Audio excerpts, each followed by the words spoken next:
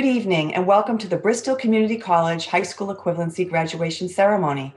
My name is Nancy Labonte, and as Director for Bristol Adult Education and on behalf of program and college staff, we thank you for celebrating with us tonight and for supporting our high school equivalency recipients on their educational journeys.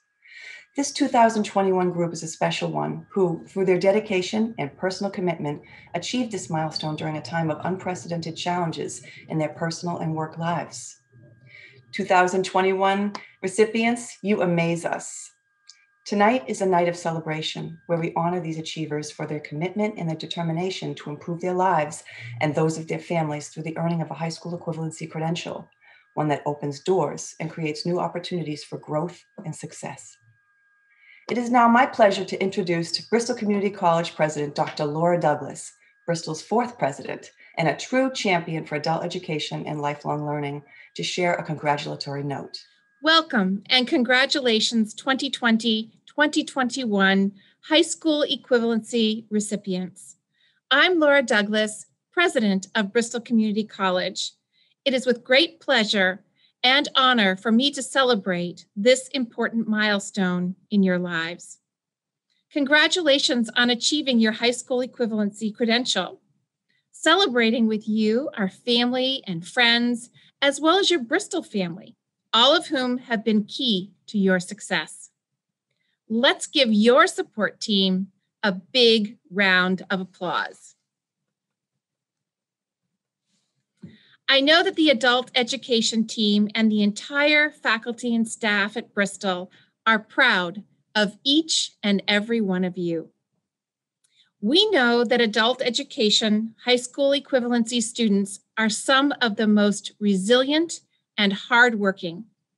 You have managed work, family, and a myriad of other life responsibilities while working toward this credential. You are an especially impressive group, managing all of this during a year that brought great hardship and challenges, as the world changed in ways that we could never, ever have imagined or adequately prepared for. We applaud you for your commitment and the personal grit and determination that it took to achieve this educational high point in your lives. As you know, the high school equivalency credential is well respected and recognized nationally, and it will serve you so well as you continue on your life path. Whether your next steps are to get a better job, move in a new direction with your career, or to pursue education, we hope that you will continue at Bristol in one of our many wonderful and competitive programs that the college has to offer. Congratulations again, and best wishes for continued success. You did it. Thank you, President Douglas, for your uplifting and powerful message. Now let's hear from a recent high school equivalency recipient, Louis Moraes, with his reflections on achieving this credential and the value of adult education in our community. Hey guys, we did it. Class of 2021. All right. So, good evening. I'd like to welcome family, friends, faculty, and fellow graduates. I first would like to express how truly honored I feel to have been asked to speak on behalf of the graduating class of 2021. Each one of us has had our own reasons to return to school. Some of you might have come back in order to get a job promotion or change your career path, while others came back because you set a personal goal. The reason I decided to get my HiSET was because in my career, I felt I kept being overlooked for promotions. It was difficult watching my coworkers continue to obtain advancements while I was not able to achieve them, making me feel left behind. This was what I considered my brick wall in life. It seemed I could never break through it. There are countless reasons why many of us did not finish high school. Maybe at the time we didn't realize just how much technology would advance and develop into the world we find ourselves in now. Most of us, I know for sure, didn't think we fully understood just how much of an impact not graduating high school would have in our lives. When I was 16, I really didn't enjoy going to school. I was never really engaged in learning. I just wanted to work and earn money to help support my family. Both my parents immigrated here from another country and didn't speak English or have an education. They were forced into factory jobs that paid well below minimum wage, while I, English speaker, uh, was able to get jobs that paid much, much more. And I also made more money. Uh, Watching them struggle financially was awful.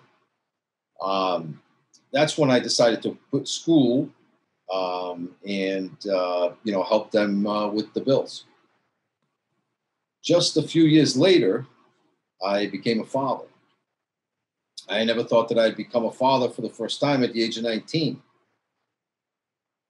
That's when I quickly realized that my lack of education had stunted my ability to get a better job in order to financially support my family. It wasn't until about 10 years later that I was able to finally further my education by attending an HVAC school. It was a trade school. Luckily, the trade school that I picked did not require me to have my diploma because it only required a placement test. It was a 10-month course, and after I completed it, I went right to work as a service technician and have been working in the field ever since.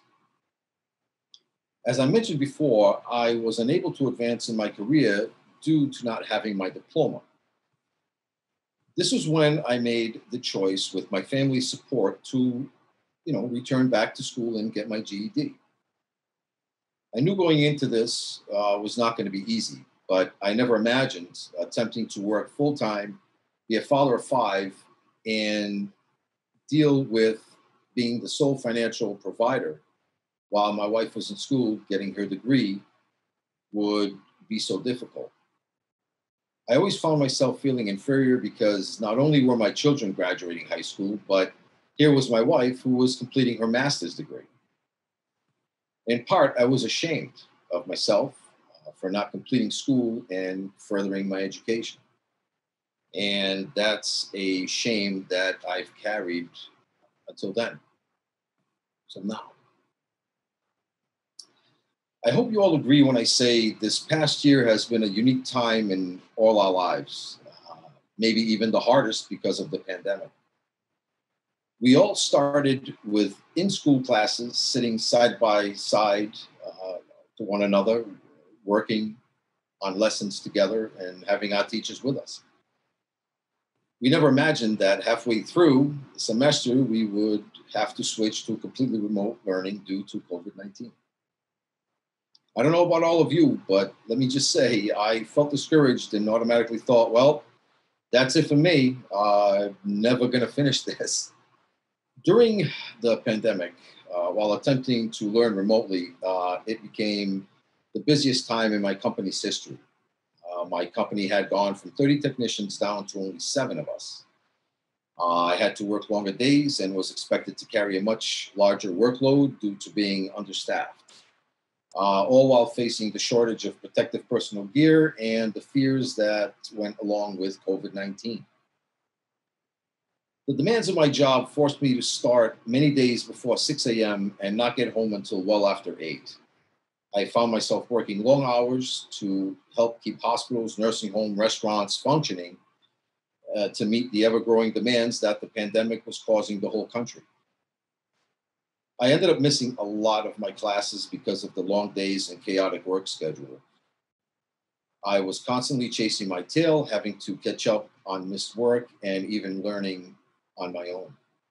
I would spend many nights using the resources we were provided through class. I can't tell you how many countless YouTube videos I watched and even purchased several books uh, like the High Set and even Algebra for Dummies. I went as far as getting connected with a tutor in math, but again, due to my work schedule, I missed those classes as well. So that didn't help, and I found myself back at square one. Something that did help me stick with the program was the fantastic, incredible supportive staff. They always provided me with options when I felt that I could no longer continue and was just plain frustrated with everything. By problem solving and taking the time to listen to me and my situation, they always stuck by my side and continued to offer solutions. So this brings me to the program faculty because honestly, without all of you, I wouldn't be here giving this speech right now. I would like to thank Joe because you always remained supportive and offered guidance, even though I was still not getting the basic fundamentals of math. And I know how frustrating that could be for you. Most of this was my own fault due to missing so many classes. However, I ended up requesting to return to a previous math class. Pam was the lucky teacher to get me in her class. Uh, she not only was a great teacher, don't get me wrong, all my teachers were great. Um, but she stood out. She had a unique way of tailoring the curriculum to each individual student's needs. And let me tell you that we were not always on the same page at the same time. you know, um, it was quite the feat. She made sure she was always available for each of us, giving up her personal time to help us in any way she could. Now, this leads to my favorite teacher, Sue.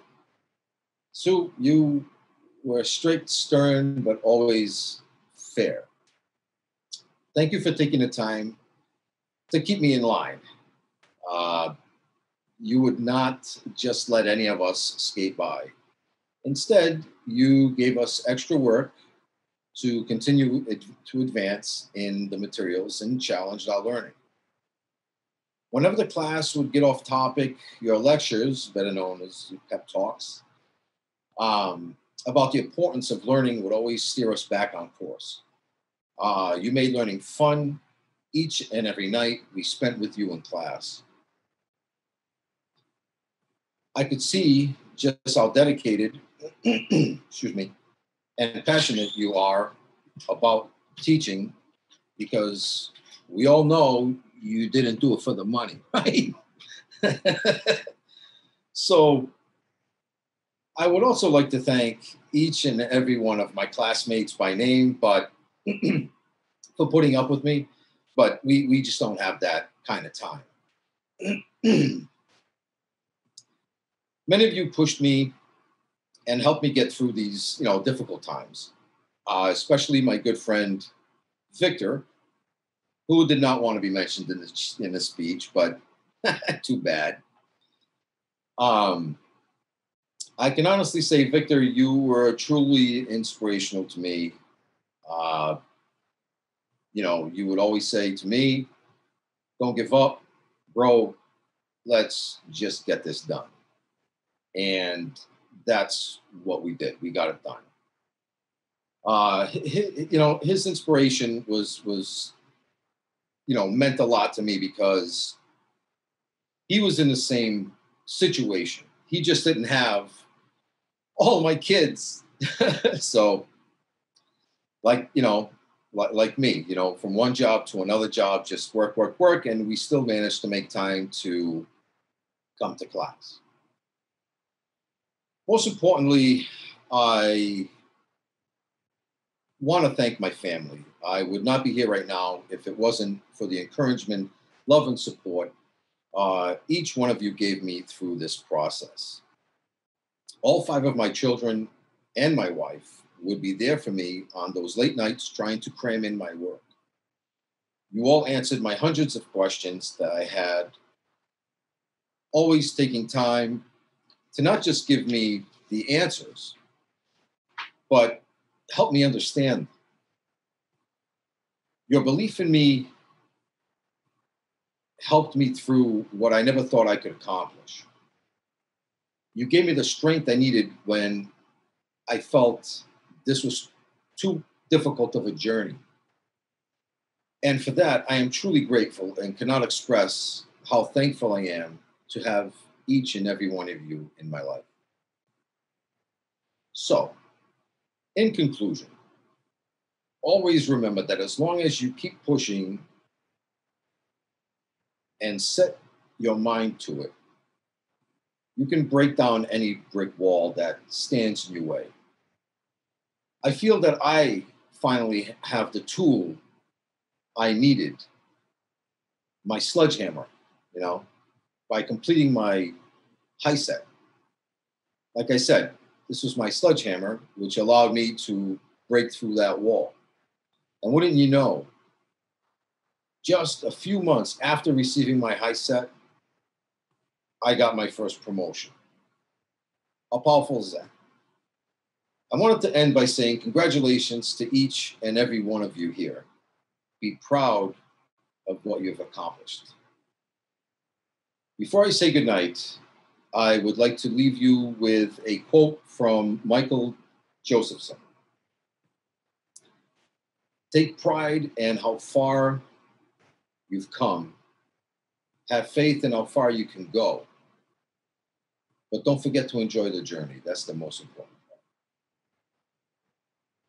All right, class. We did it again. Class of 2021. Yeah. Thank you so much, Louis, for sharing your thoughts, helping us appreciate how challenging it is to achieve the high school equivalency credential and the fortitude you brought to the task, especially during pandemic times. Your personal journey is inspirational and will help others take pride and have faith in their capabilities. We are all very proud of you and happy to celebrate this accomplishment with you and the other recipients. Thank you also for highlighting the good work of adult education staff, a dedicated and supportive group of talented, caring professionals who take personal pride in this important work and invest heavily in the students they serve. This was especially evident during this past year as they extended themselves to learn new strategies, tools, and new ways of reaching and supporting students during a time that was most challenging. To all of the teachers, advisors, associate directors, and other staff, thank you for all that you continue to do for adult education students. Let's now turn our attention to the awarding of the Diane McMullen Scholarship to a deserving 2021 high school equivalency recipient. This scholarship was established in 2011 by the McMullen family in memory of their mother, Diane, who was a former dean of adult education at Bristol. Here is her family to talk personally about their mother's passion and commitment to adult education, and then to make the award. Hello, everyone. My name is Noah Brandt. I'm here with my mom, Katie, my aunt Lauren, and my cousins Anthony and Kaylee. We are proud to present a scholarship in honor of my memory, Diane McMullen. Diane McMullen was our mother and your Dean of Literacy Services. She was an active board member of the Massachusetts Coalition for Adult Education and a tireless advocate for adult learners. When Mom passed away in 2009, we established this scholarship to honor her passion for lifelong learning.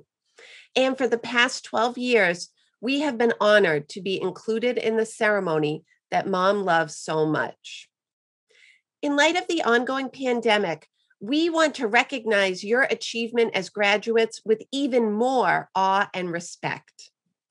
You've chosen an unconventional path in your education during an unprecedented time in human history. That takes true resilience, tenacity, and dedication. We hope that this experience will inspire confidence that you can do hard things. Our mother would encourage you to build on the momentum of this milestone in your education. Don't stop today. Keep moving forward on your journey of lifelong learning. We are thrilled to celebrate this year's scholarship awardee, Jessica Glover. Jessica is a student who has showed grit and an unwavering commitment as she worked towards her high school equivalency completion, overcoming personal challenges and remaining focused on her goals. Jessica, congratulations on this achievement and on receiving this scholarship award. Your dedication to move forward with your education and your career is inspiring, and we hope that this small support will encourage you to keep moving towards your dreams of becoming a nurse. To everyone in the Adult Basic Education program, thank you for allowing us to continue to be part of your BCC community. We are proud of Jessica and every graduate. Amidst the challenges of COVID, there continues to be joy. Today's ceremony is an example of success of moving forward towards a goal, and that is a reason to celebrate. Congratulations!